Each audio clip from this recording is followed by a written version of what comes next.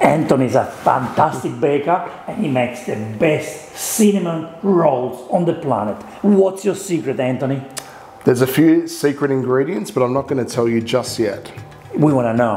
Yeah. Keep watching.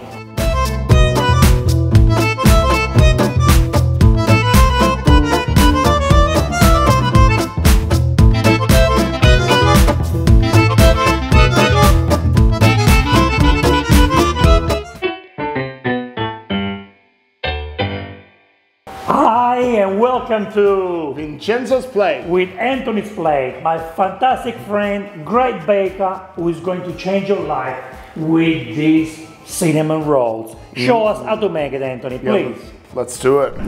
To make our cinnamon rolls today, we're going to need to make three components. Firstly, we're going to make our beautiful brioche dough. Then we're going to make the cinnamon filling. And then finally, we'll finish with the glaze. Here is how you make the dough. The first ingredient we're going to use in our brioche dough is some lovely buttermilk. Here is 110 grams of some buttermilk. We've got 100 grams of cultured butter.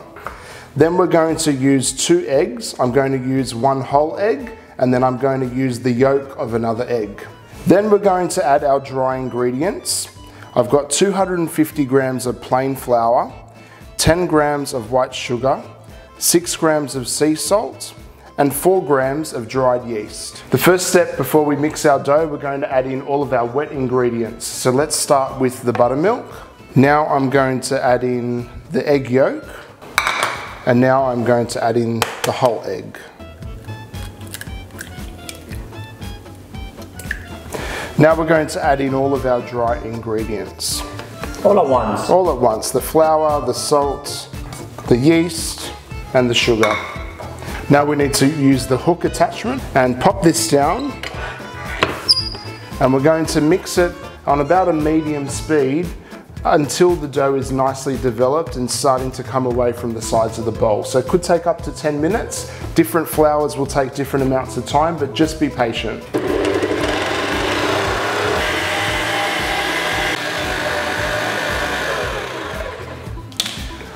Halfway through mixing, you can see that the dough has become quite loose and sticky.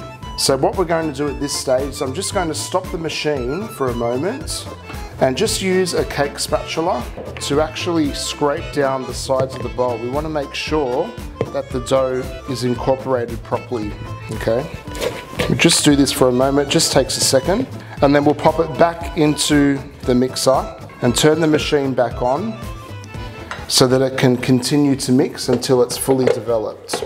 And what you're going to start to see over the next few minutes or so is the dough will start to unstick from the sides of the bowl and become much more strong.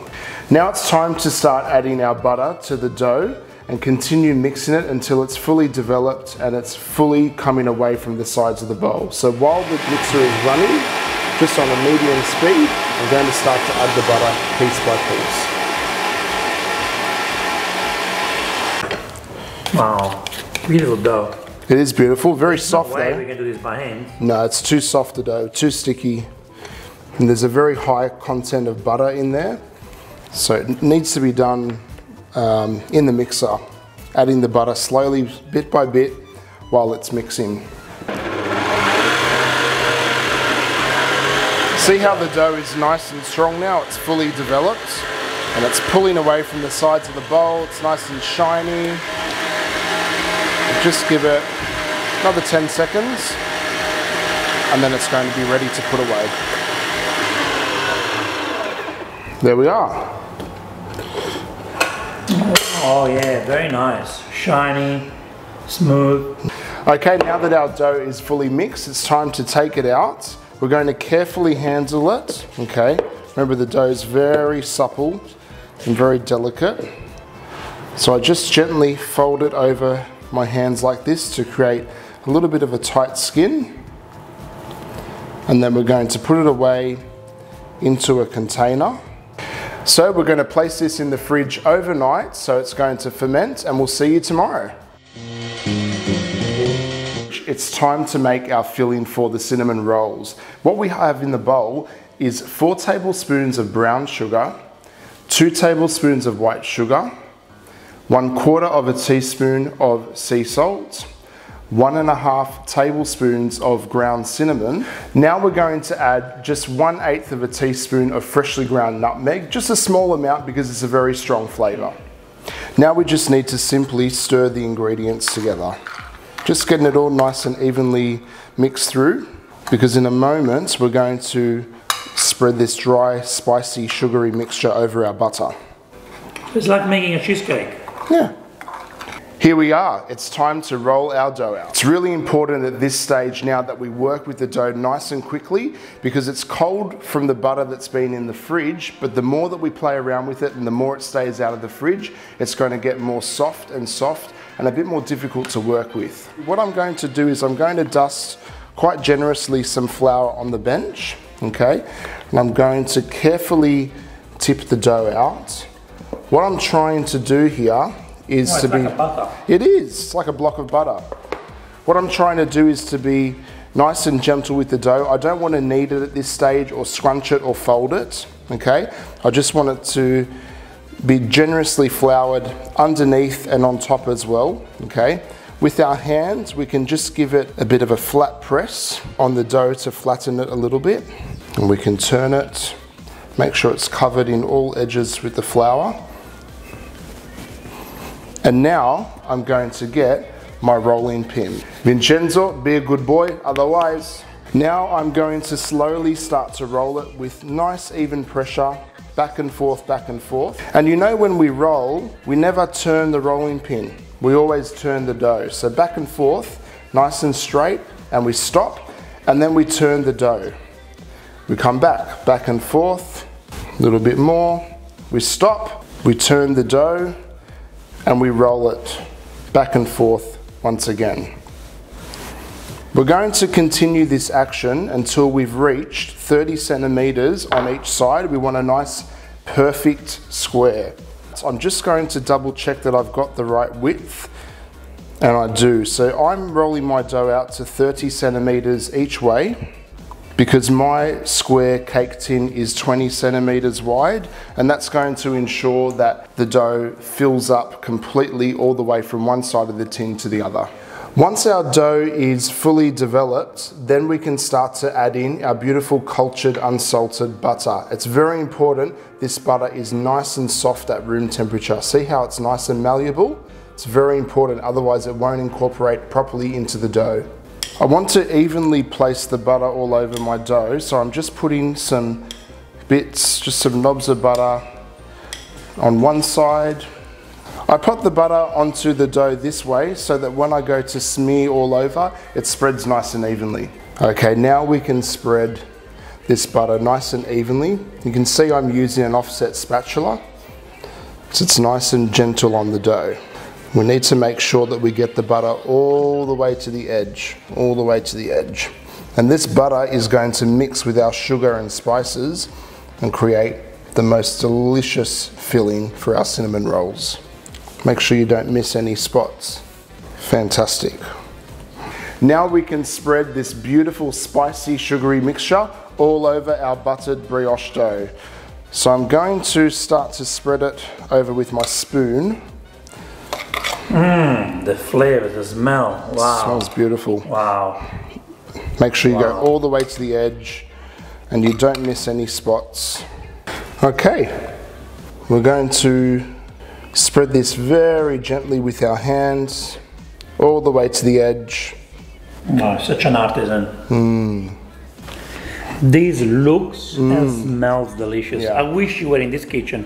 What do we do if it's Christmas time or Easter time? Yeah, you can definitely make this very festive and adapt the recipe. So the filling, maybe you could add some ground cloves to give it that beautiful spicy, Christmassy feel. Some fresh orange zest would go nicely. Can I put Nutella? Oh, you can put Nutella, you can put anything you want. Yes, the Christmas breakfast is gonna be Nutella rolls. Fantastic.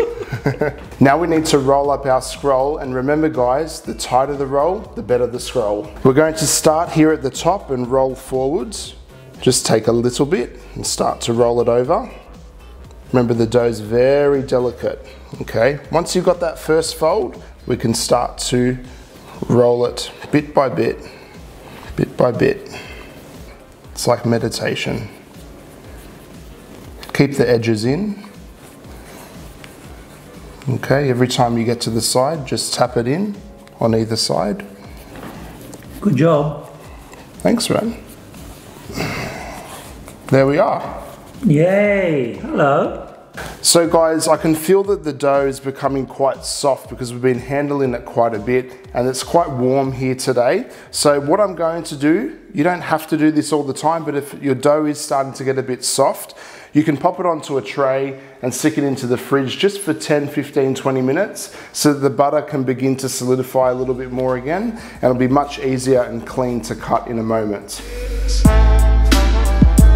Now it's time to pop our log onto the bench so that we can cut it into our scrolls. Here's our beautiful log. Now what I've got is I've got a serrated knife which I can use to gently cut our log into 9 equal pieces. The other option is you can also use a string and pull it through. You just want to be nice and gentle. So to cut it into 9 equal pieces, the best way to do it is to first imagine that your log is cut into 3.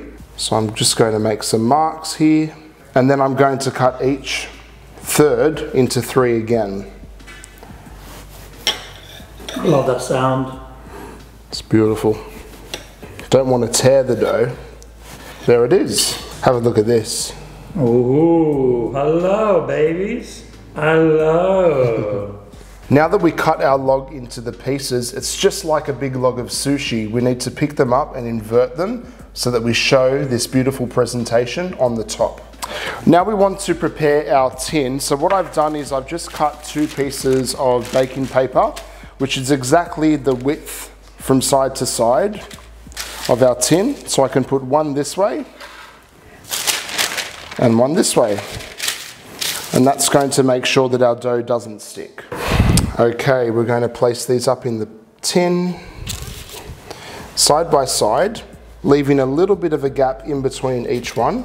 Looks beautiful. So it is very important to put a space. Is that because they're growing? Yeah, they're going to proof up a little bit, and eventually when they do bake, they're actually going to grow into each other. Okay. So we want to give them a little bit of room to breathe, and then you're going to see once this is proofed and then once it's baked, it's going to be full of scroll.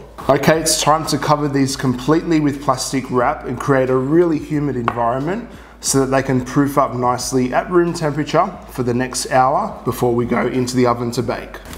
If it's nice and warm and humid inside the cake tin, then it's going to allow our scrolls to proof up really nicely. They're not going to dry out. So that's why I cover it completely all the way around.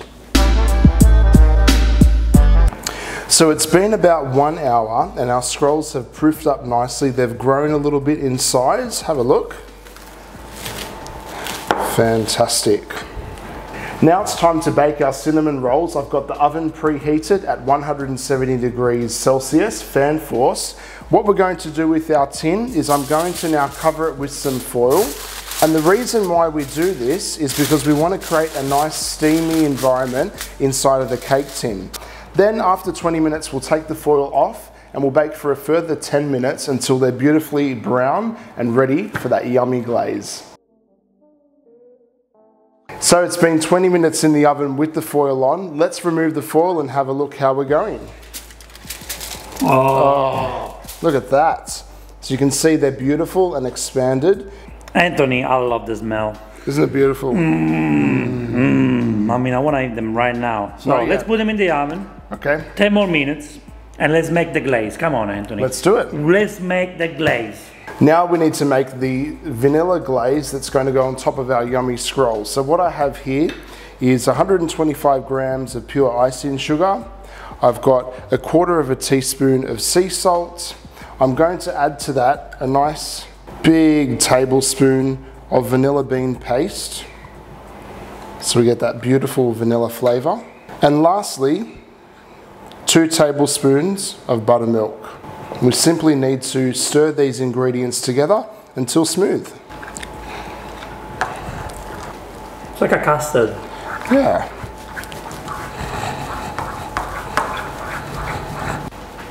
This is the moment we have been waiting for. Look at that. The stunning cinnamon rolls. They smell beautiful. You smell that? It's time for the glaze. Let's do it. Okay, now we're going to put on our vanilla glaze while these are still piping hot, so it's going to melt over and drizzle just beautifully. You ready for this? Let's have a look. And just watch it. Look how it slowly drizzles over. Yes. We'll do this one. Yes. Wow. And I love that you can see the little specks of the black vanilla beans in the glaze. Looks so beautiful. Oh. Look at this. Oh. Just spread that all over so it's completely covered. Spread the love. Spread the love. Yum, yum, yum, yum, yum, yum, yum. You know, Vincenzo, you have to eat this while they're still warm. Oh, 100%. Oh, it's so beautiful. 100%. Oh, look how soft. Are you proud? Oh, it looks so good. Can't wait to try it. Anthony, you know what it is? What is it? The best time of The day. the day and the video. Come on, let's have it. Let's try it. That will be, oh my God, so moist, so soft. The flavors, you know. Cheers. Cheers to you, my friend.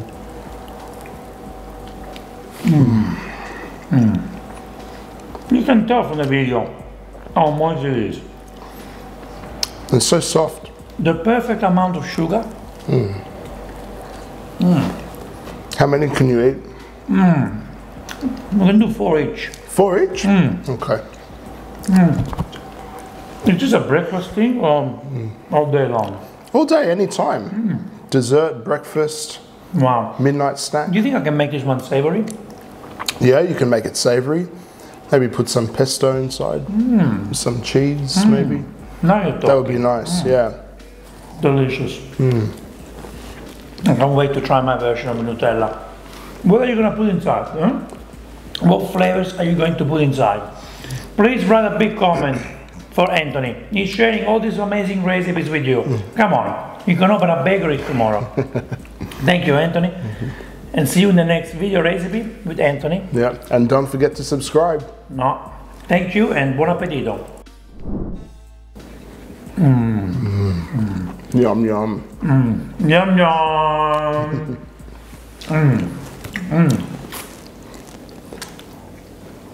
That's unbelievable. It's fucking unbelievable. You happy? This is amazing.